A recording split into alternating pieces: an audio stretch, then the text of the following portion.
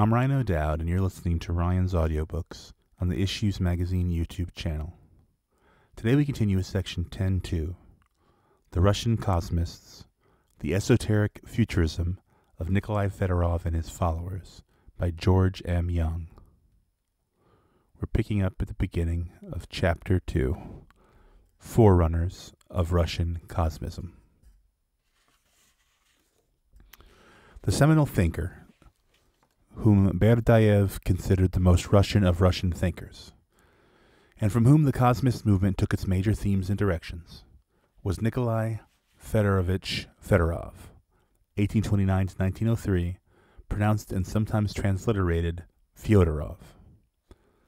An eccentric, abstemious 19th century Moscow librarian who published only a few anonymous newspaper pieces in his lifetime, but whose writings, posthumously edited and published by disciples, have been derided as crazed fantasies by some and hailed by others as literally the philosophical equivalent of the second coming of Christ. Since we shall shortly devote separate chapters of this study of Fedorov's life and thought, we shall not discuss details of his project here, but in order to gain a fuller sense of what we do and do not term Cosmist, we shall turn instead to brief sketches of a few other Russian thinkers who explored the territory between science and magic before and during the time of Fedorov. Vasily Nazarovich Karazin, 1773 to 1842. One of the major divisions in humanity that Fedorov wished to heal, even wider and more destructive, he believed, than the division between rich and poor, was the division between the learned elite, who had the knowledge but not the will to act, and the unlearned masses, who had the will to act but not the knowledge. Nevertheless, several times in his writings he presents as a model for the rare person with both the knowledge and will to act. Vasily Karazin, a Russian-Ukrainian intellectual prodigy, who published important works on agriculture, pharmacology, chemistry, meteorology, and physics, and in 1802, at the age of 29, founded the University of Kharkov.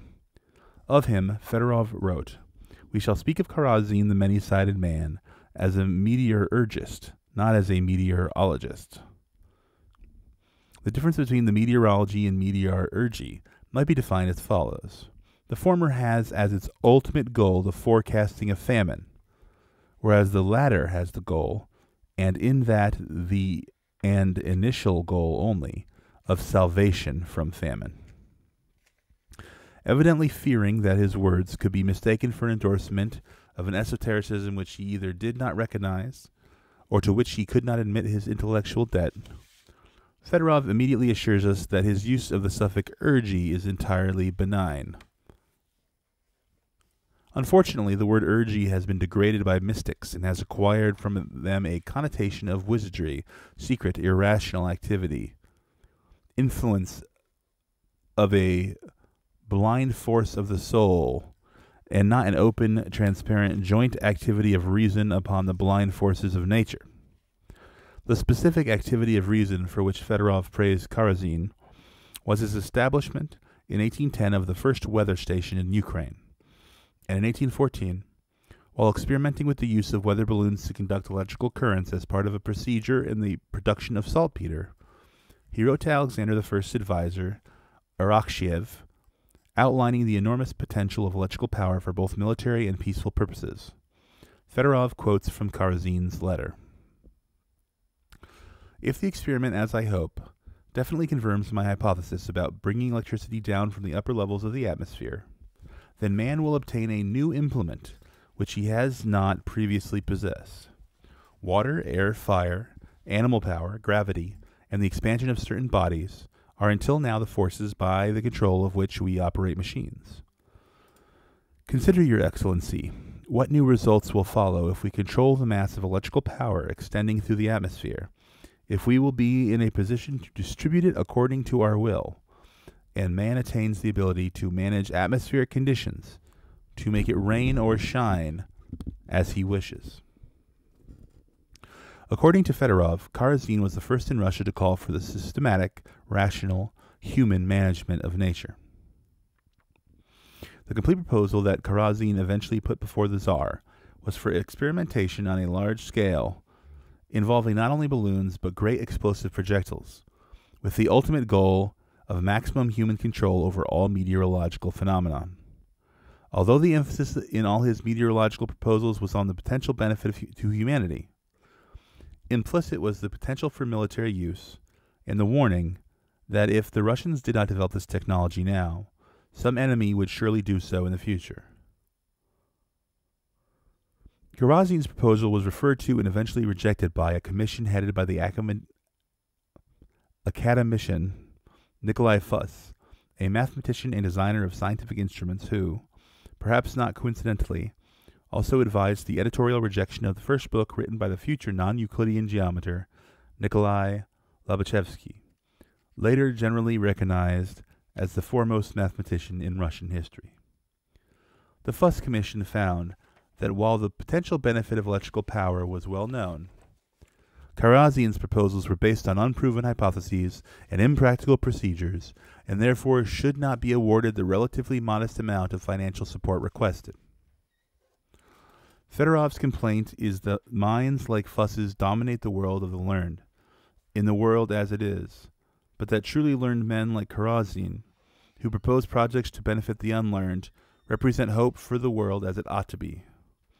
Karazin then represents one important feature of cosmist thought: the insistence that present sciences of observation and discovery become sciences of action, transformation, and creation, that every discipline now as ology become an urgy.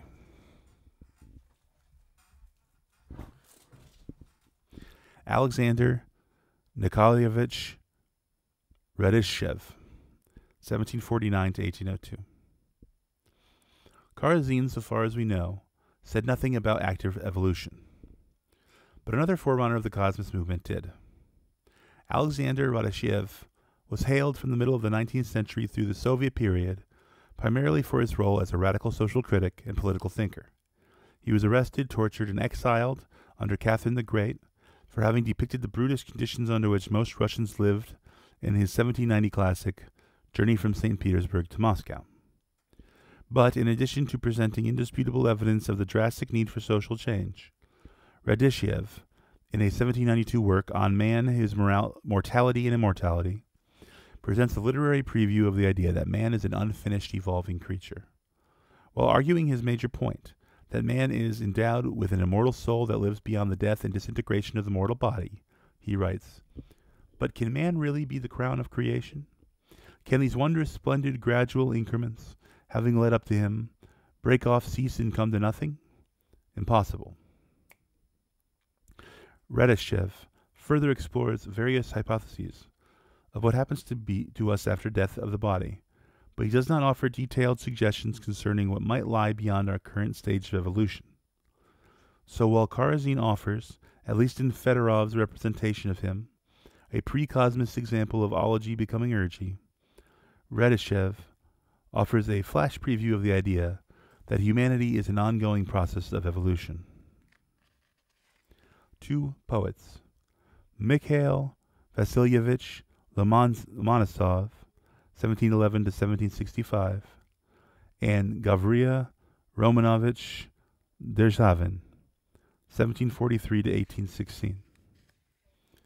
Two other important 18th century figures of genius, Mikhail Lomonosov, a poet and pioneer in many scientific fields who, in Pushkin's apt phrase, not only founded, but was himself our first university, and Gavrila Derzhavin, ranked by the Dean of Russian literary historians, Prince D.S. Mirsky, as one of the supreme poets in the language, also prefigured some cosmist tendencies, but did not develop them fully. In his astronomical poems, Evening Meditation on the Divine Majesty of the Occasion of the Great Northern Lights, and Morning Meditation on the Greatness of God, Lomonosov uses sonorous, majestic, skillfully rhymed verse to present accurate, original, scientific observations about the northern lights and firestorms on the sun. The son of a peasant fisherman from the far north, Lomonosov was a passionate, prodigious early learner who ran away from home as a teenager to study in Moscow and, taking up one subject after another, mastered everything he put his mind to. As a many-sided genius from a humble village who wrote advanced science in verse and who directed his readers' attention to the wonders of the cosmos, Lomonosov clearly shared personal biographical traits and intellectual inclinations with the later Cosmists, but his spiritual outlook was more deistic than thaumaturgical, more contemplative than active, and his unification of art and science was closer to that of a poetic astronomer than of a visionary astrologist. In his poems, the wonders of the universe are already wonderful enough. We don't need to improve on them, as Fedorov and some of the later Cosmists will suggest we should. Similarly, Derzhavin is more of a great man of his age, comfortable with himself and his time, resigned to his own mortality, rather than a restless visionary whose ideas and hopes must wait for future ages. His poem God is a majestic celebration of the deistic universe, and of the inner spark of the divine that joins each person to the absolute, the part to the whole. Especially famous are the lines. I am the link to worlds existing everywhere. I am the very last stage of matter. I am the focal point of everything living, and the starting point of the divine. Though into dust my body will disintegrate, my mind will command the thunder. I am czar, I am slave, I am worm, I am God. Throughout the rest of the poem, however, and in the worldview expressed in Derzhavin's other philosophical poems, the emphasis is always on Almighty God's power at work through our feeble transitory frames, rather than a cosmist emphasis on the new, creative, godlike people we can become, and the new universe we can create with our godlike powers. Prince Vladimir Fedorovich Odovsky, 1803 to 1869. A writer, philosopher, musicologist, and philanthropist, who was closer to Fedorov and the Cosmists in time and spirit, is Prince Vladimir Odovsky. For some years he was, with Pushkin, co-editor of The Contemporary, the leading thick journal of the early 19th century, and was the host and driving force behind the Lovers of Wisdom, a semi-secret society of prominent young thinkers and men of letters, including both future Slavophiles and Westernizers, who gathered regularly until the 1825 Decemberist uprising and the resulting crackdown to discuss the works of Schelling, Bohm, Tieck, Goethe, Byron, and other Western writers of idealistic, romantic, or mystical orientation.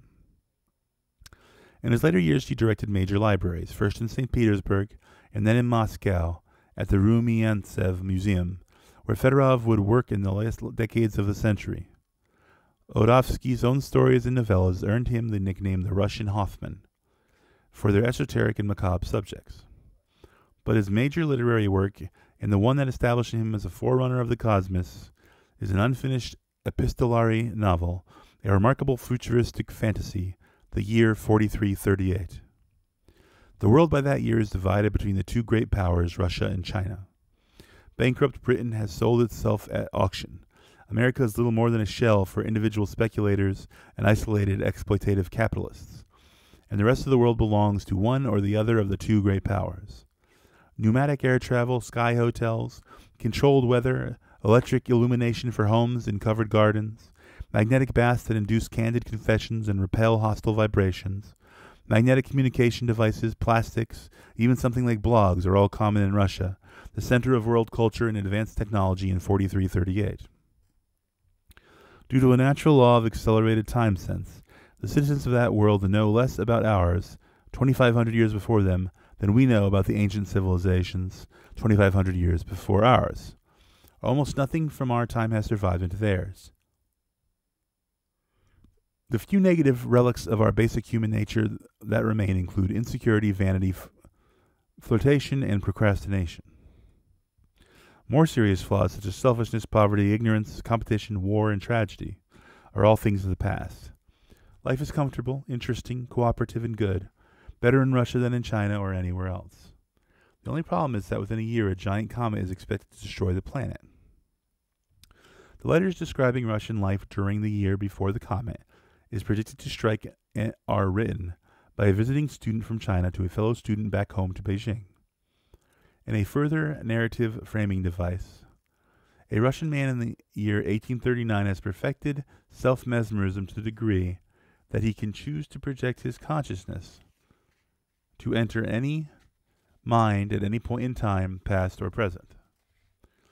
Russian astronomers of 1839 have predicted that the great comet collision of 4339, so out of curiosity to learn just how far humankind will have advanced before the world ends, our self-mesmerizing Russian time traveler projects his consciousness into the mind of the visiting Chinese student. Odovsky's projected novel is in part a futuristic variation on the Last Days theme made internationally popular at the time by Karl Bryulov's celebrated 1830 to 1834 painting, The Last Days of Pompeii, and by the esotericist Lord Edward Bulwer Lytton's enormously popular novel of the same title, published in 1834. Odovsky died before he could finish his work, so we do not know whether he intended to have the world be destroyed by the comet or saved by science. The visiting Chinese student reports that the leading Russian scientists are confident that new technological devices they are developing will save the planet, but ordinary citizens fear that the world is doomed. Literary historian Victor Taras suggests that Odovsky implies that the world will be destroyed because the Russians of 4338 have forgotten God and have put all their faith in science. This would put Odovsky in the Slavophile camp in the long debate over whether Russia's future should follow the path of Orthodox spirituality or Western science. Svetlana Semenova, however, suggests that the year 4338 is more utopian than dystopian, and the visiting students' raptures over the wonders of advanced technology outweigh the anxieties of the ordinary citizens. She also points out, however, that in another work, The Final Suicide, Odovsky does clearly warn that technology alone, unguided by religion, can only lead us to self-destruction. The solution which Odovsky proposes in his essay, Russian Nights or the Need for a New Science and New Art, lie in a new comprehensive worldview that combines science, art, and religious faith, a position that Fedorov and the Cosmists will build upon. Alexander Vasilyevich Sukovo-Kobylan. Apologies if I'm butchering these Russian names. 1817 to 1903. Another precursor of Cosmism is the acerbic dramatist and almost misanthropic playwright and thinker Alexander Sukovo-Kobylan, a fabulously wealthy aristocrat who was accused and arrested, but later acquitted of the murder of his French mistress. Sukovo-Kobylan was at the center of a notorious, protracted, scandalizing court case that embittered him for life, but inspired the dramas that constitute his literary legacy. Krasinski's Wedding, The Case, and The Death of Tarelkin, a savage comic trilogy that still plays to appreciative audiences in Russia. It was his enormous wealth, Sukovo-Kobylan argued, that drew the false accusations against him, and only the bribes that his wealth enabled him to pay secured his acquittal. His dramatic trilogy vigorously satirizes the greed, corruption, and bureaucratic stupidity that have long plagued Russia, among other places. After his ordeal, he withdrew entirely from his previously active roles in Russian high society and devoted himself to translating and explicating Hegel, advocating vegetarianism and the abstemious life, and in surviving fragments of an original philosophic manuscript destroyed by fire, he developed his own eccentric but visionary version of spiritual Darwinism. The negative side of his thought focuses on the law of selection, which he interprets as God's wise and unflinching wrathful judgment, allowing the strong and rational to flourish and the weak and foolish to destroy themselves. It is obvious, he writes, that by means of this wrathful judgment of divine wisdom, mankind advances in its progress, i.e. approaches the eternal idea of rationality, in that the weak perish and disappear by the fire of selection, while the strong develop, thrive, and advance. On the positive side of his thought, more consonant with later Cosmism, Sukovo-Kobylan posits three stages in the development of humanity: telluric or earthbound man, confined to the planet we inhabit; solar man, inhabiting our solar system; and sidereal man, inhabiting all worlds throughout the entire universe. Only the third, sidereal stage of humanity brings the absolute freedom that is the goal and perfection of all human movement and development. Human evolution operates between two extremes, from the lowest herd-like bestial state to the human angels fit to inhabit the infinite city of God, From the horde of the mob of savages, from the human herd, begins the sociological series of steps, i.e. the advance of human society, that advance which is the process of the spiritualization of mankind, and only in infinity does that spiritualization reach its conclusion in the supreme reality of divine reason, i.e. in the kingdom of God, the Civitas Dei. Important steps in the process of turning ourselves from human animals into human angels include becoming vegetarians, developing lighter and smaller rather than more massive bodies, and gradually acquiring the ability to fly. And flight for Sukhavo-Kobylan does not mean merely the invention of flying machines, but the growth of wings and attainment of the bird-like, insect-like skill of aerial self-propulsion. He writes, "The entire theory of humanity and its infinite development, i.e., the philosophy of the history of mankind, is the process of its freedom from spatial constraint. In other words, its passing into spirit. The result of spiritualization or subjectivization is perfection, pointedness, so-called tu chechnos. The history of spiritualization is the history of self-propulsion, the autokinesis of mankind. The steam locomotive and the bicycle were, in his time, the most advanced mechanical expressions of the human wish to fly. The bicycle especially represented horizontal flight. But all these contemporary devices are nothing other than the steps taken by humanity along the path of its subjectivization, or spiritualization. A person flying horizontally on a bicycle, this is already motion toward the form of the angel, the highest human. Through the invention of these machines of horizontal flight, mankind moves closer to an angelic state or towards ideal humanity. Every thinking human being can understand that the bicycle represents precisely those mechanical wings, the starting point or kernel of the future organic wings, by means of which humanity will undoubtedly break the fetters confining it to the telluric world, and humanity will escape by means of mechanical inventions into the solar world around it. Humanity in its present telluric stage is too much a captive of gravity and his senses. To develop the ability to fly, we need to develop more lung capacity to reconfigure our body's ratio of air to solid mass. If God is spirit and spirit is spaceless, then man approaching God should consume his spaciousness, i.e. reduce his body, and by this reduction of the body become more and more spiritual, i.e. free himself from the burden and fetters of space. We see this in the animal world in the form of flying insects who, owing precisely to their reduced size, i.e. their proximity to spirit, are wonderfully mobile. A fly in 1 second flies over approximately 100 times its own length. If a man could attain that same degree of physical freedom which a fly has attained, he would move with great speed 100 times his length, race almost 200 meters in 1 second, i.e. move through space with the velocity of a cannonball. To approach a state of absolute freedom, perfection, or divinity, then, mankind must reduce the size and weight of the human body and negate space and extension. Extension constitutes the spatial fetters of man's spirit, which from birth set the boundaries of his movements, i.e., initially in the savage state keep him tied to the place he inhabits. Given the many millions of stars that recently had become visible through telescopes at this time, and given the astronomical evidence that the laws of natural processes apparent on Earth are also apparent elsewhere in the universe, Sukhavo-Kobylan, writing at a time when the universe still seemed a single unified field, reasons that our planet cannot be the only one that is habited or habitable.